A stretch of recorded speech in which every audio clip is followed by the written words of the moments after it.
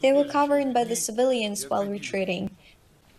They occupied the floor of the traumatology department in the hospital, installed grenade launchers and started shooting. There were about 40 people, all bedridden patients. My friend and I saved and pulled these people into the basement. We asked for help. They just smiled and kept on moving. One basement was liberated by the military guys. Thank them very much.